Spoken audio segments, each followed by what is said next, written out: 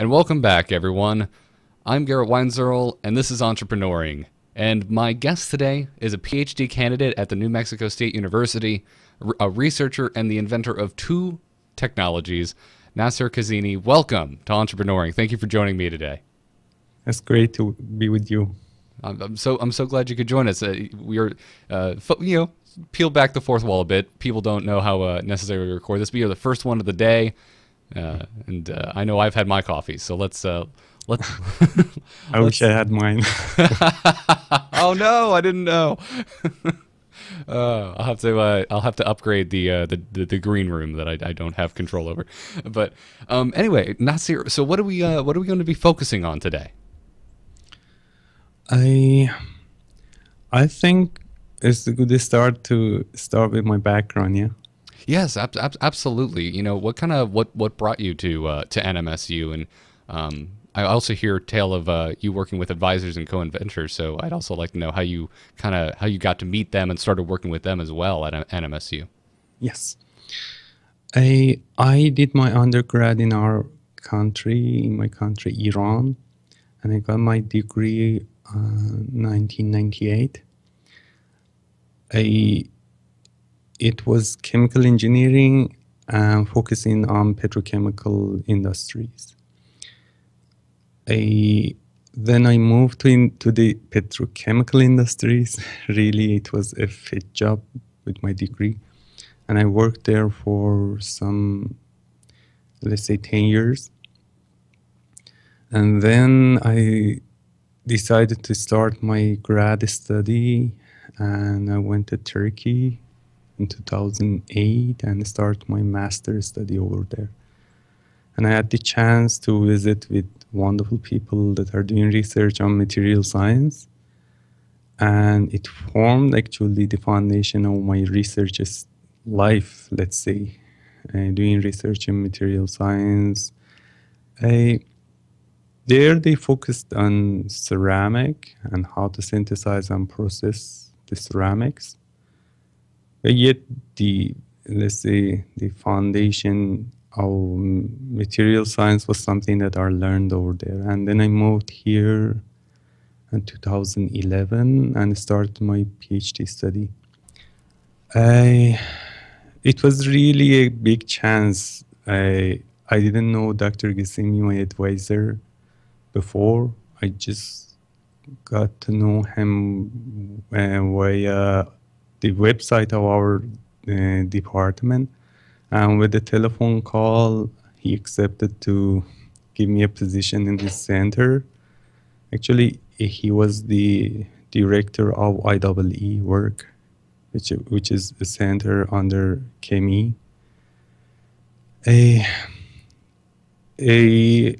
Again, he accepted, even though there is a center for research on water and energy, but I could continue my research on material science over there, but I just tuned it to work on let's say, material science for the environmental purpose, let's say.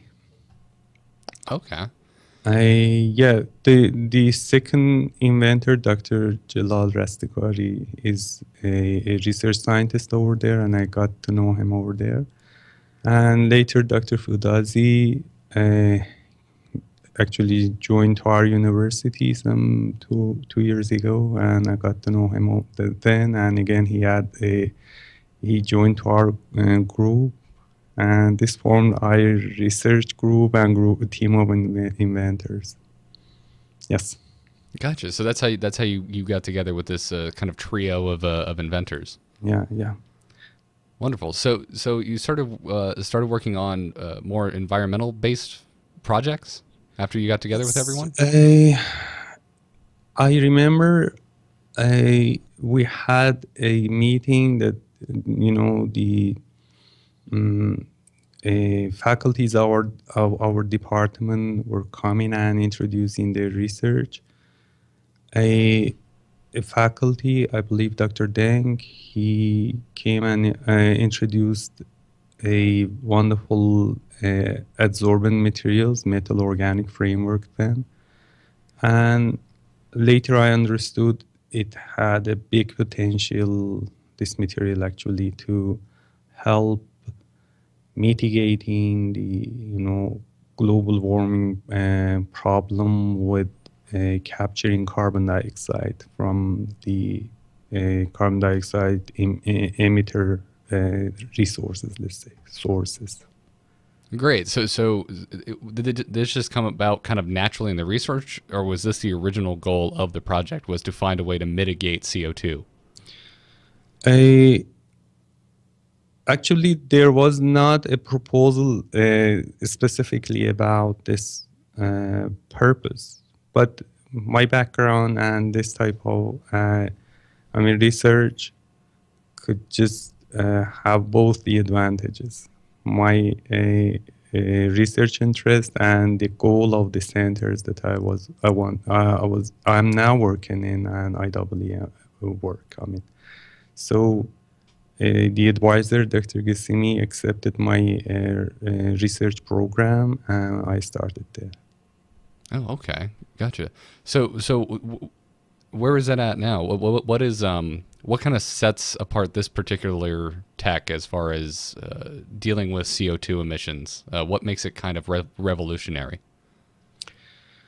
The point is, the conventional way to capture carbon dioxide was very energy intensive, and it cost a lot for, let's say, power plants as the biggest emitter of carbon dioxide to apply this type of method.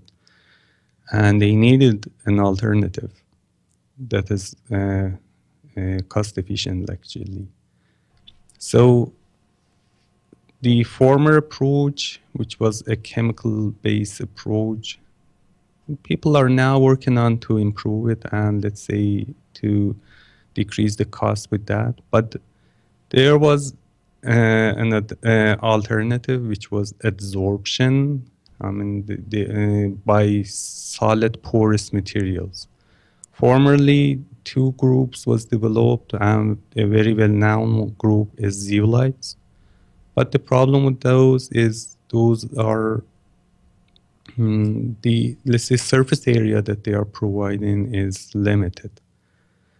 But this group, metal organic frameworks, that started to grow from the beginning of this century, from, let's say, 2000 something,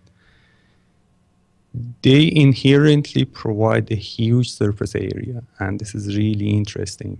A typical, let's say, MOF, 1 gram of those MOF can provide a surface area that can cover a football pitch. These are you said the metal organic group? Metal organic framework group, MOFs. Gotcha. Yes. That's insane. That's a massive amount of space. That's really massive. So it is a good starting point to work in. People developed a different type of MOFs. Even though they are providing a huge surface area, but they had their own deficiencies. Maybe two of them is, one is selectivity, and the other is the robustness of the structure to withstand the harsh separation conditions that happens in power plants.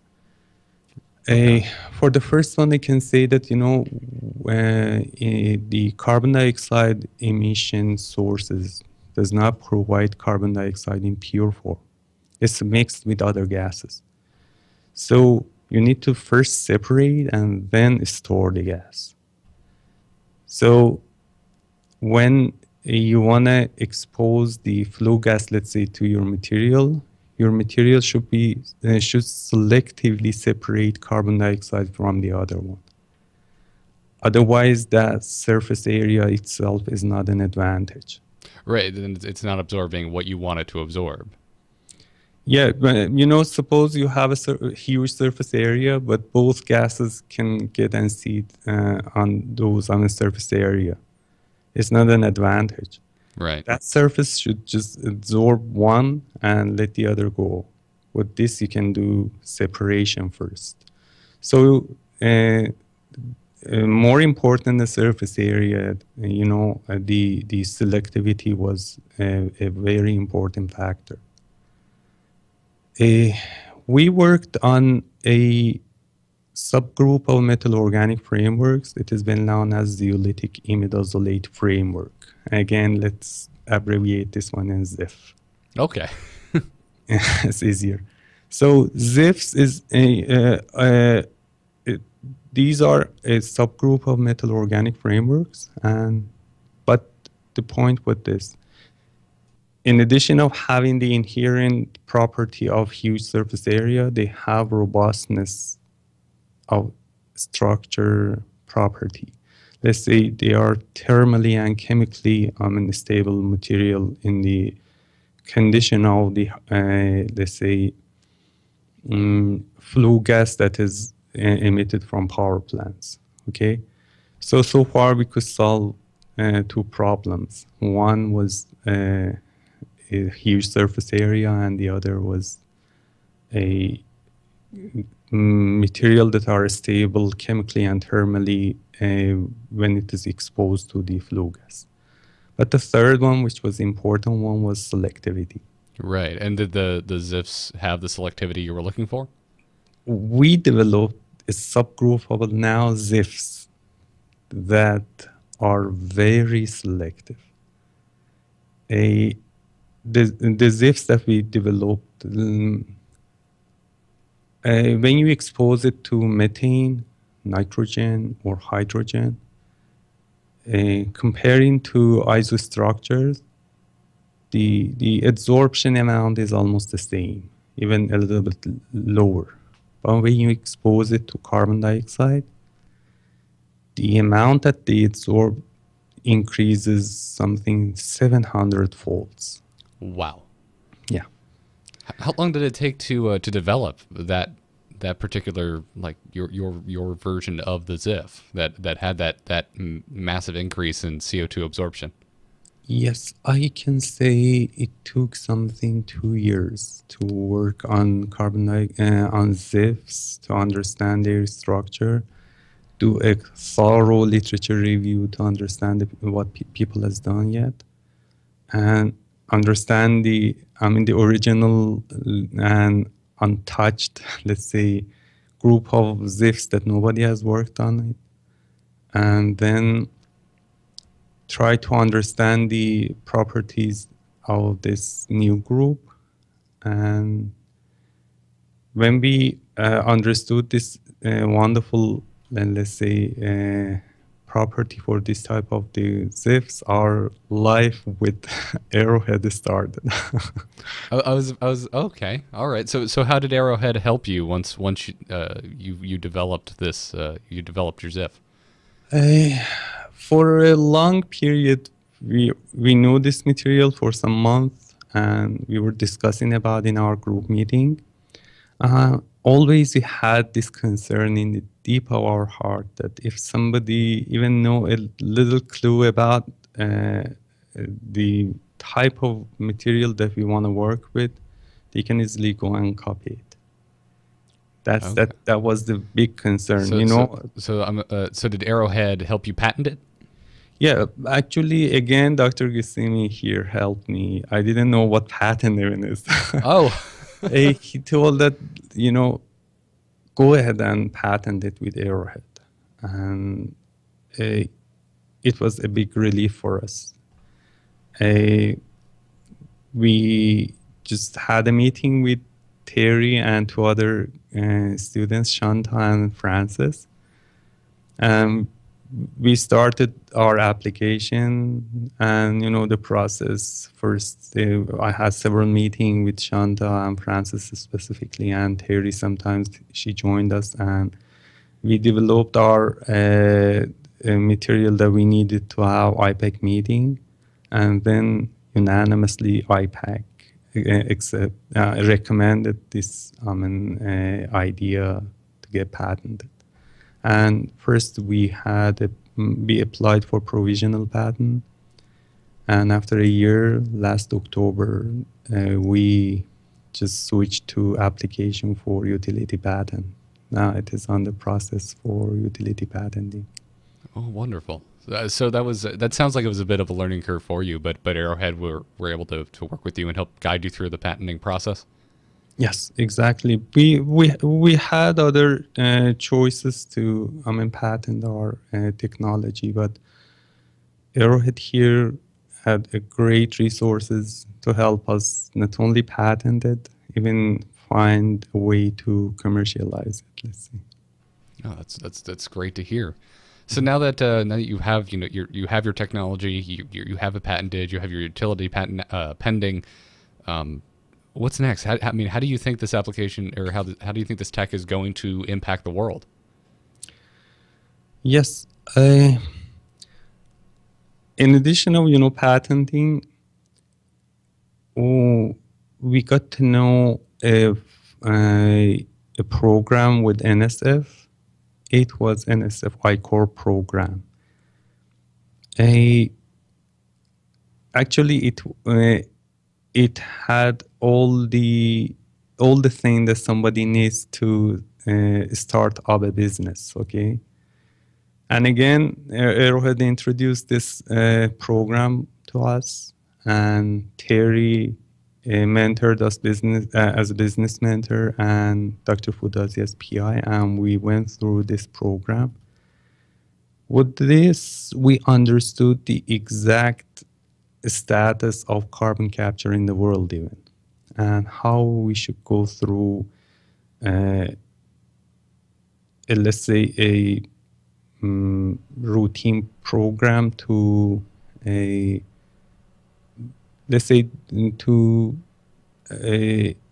implement our idea for carbon capture. Really, the material for capturing carbon dioxide with low energy and very high capacity to absorb carbon dioxide is a big need in the world, especially with the program that United States developed clean power plants, and a huge investment that DOE are doing on developing the technologies for carbon dioxide capturing and storage. I think we are right in a good period of time to develop our idea. Now we can say that we are, let's say, close to benchmark stage, and if we can develop this idea to a pilot plant and then the commercial scale, it's ready to go. Wow. And it does seem like you're on the right track, right? Because it's my understanding you've received quite a bit of recognition in the press about your technology. Exactly. When we applied for provisional patent, and we were safe on protecting our idea, we made a press release to, let's say, test the taste of the market about this technology. A report was prepared by Amanda, I believe. She's in News Center, and it was published in Sun News, I believe, maybe May 2015. And the reaction for this news was really unbelievable. I think after a week, it just spread it all around the world. And a very, well-known websites and news centers like Science Daily, the other was R&D Magazine, the other was Physics website. These are just some few very well-known ones that I mentioned. That had to be incredibly exciting to see all of your hard work recognized in that way. Yeah, and they just republished this news, and later all the weblogs and lower branches of the news started to republish in it. And I got plenty of requests for new interviews, and even maybe one of them, which is very important for me, is Chemical Engineering magazine. Which magazine is that? Chemical Engineering. Oh, Chemical Engineering. Yeah, magazine. It is, in close relation to my field of study, and it's well-known. I'm a magazine over there. And Columbia Chronicle. These are the centers that actually asked for new interview, and I believe at least it was translated into 10 languages. Wow, that's incredible. And later we got plenty of even contacts from the industries to get to know our material, and if they can, apply our materials in their industries. Yes, actually the reaction for this news was huge and incredible. Wow. So we would say that people really love this idea. Yeah, it's like I said, it seems like clearly we're on the right track just by the amount of buzz that this has garnered in all the different magazines, journals, newspapers that you were talking about. I want to go back real quick to the NSF I-Corps group. Did you work with them to receive any grants? Yes, we submitted a proposal and we got some 50K to enter to this program. It covered the expenses of attending in all those workshops and that they had, and we supported us to make 100 interviews into 6 weeks. Wow, that's quite the junket.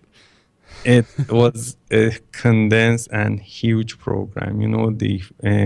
They just forced us to do that. It means that we should have done at least 15 interviews a week. Wow. Well, I hope you at least had your coffee for that round of interviews, because that sounds like quite the marathon.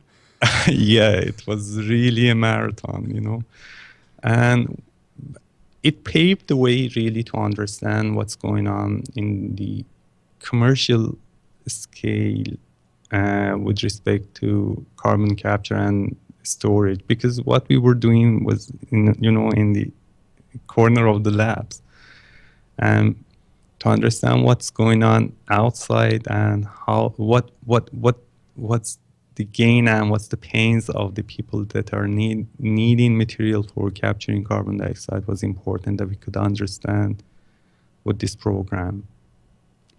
That's great. I mean, I would assume that you have to feel an immense amount of pride around your work, because it sounds like it's going to do a lot to help the world.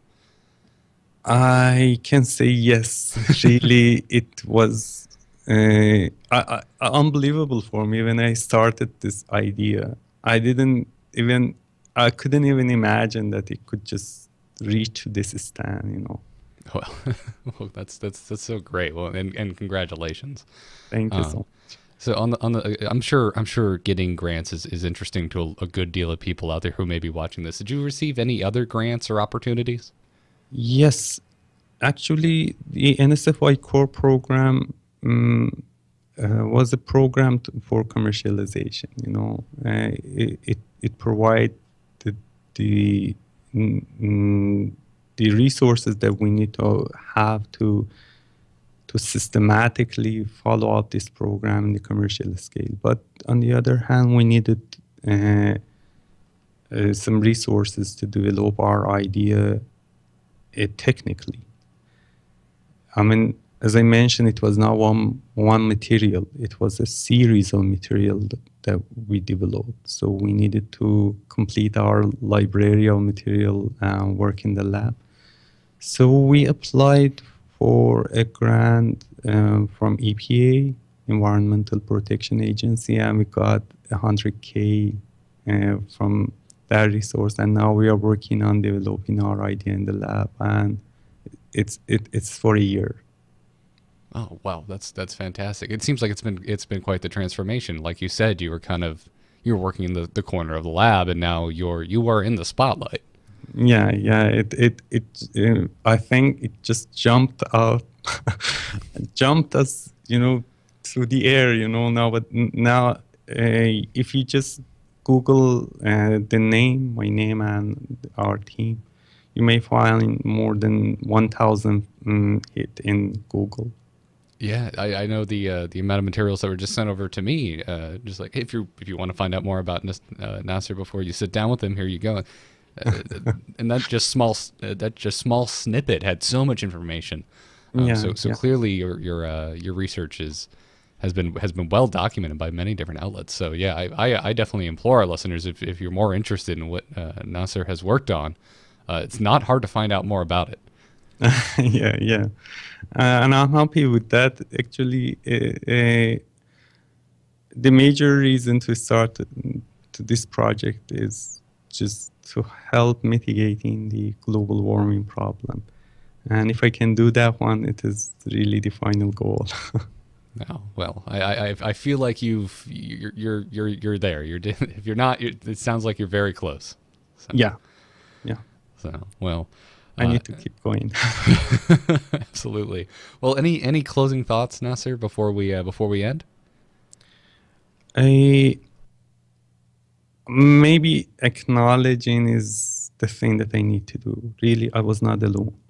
I'm not talking about a big team that worked together to make this one happen. The idea was from my side, but first, my team of inventors, Dr. Ghassemi, first and last one, because he was the one that supported me, trusted in me and my idea, and encouraged me and introduced all these resources like Arrowhead to me. And Dr. Rastegary and Dr. Foudazi, that the other two, inventors that helped me.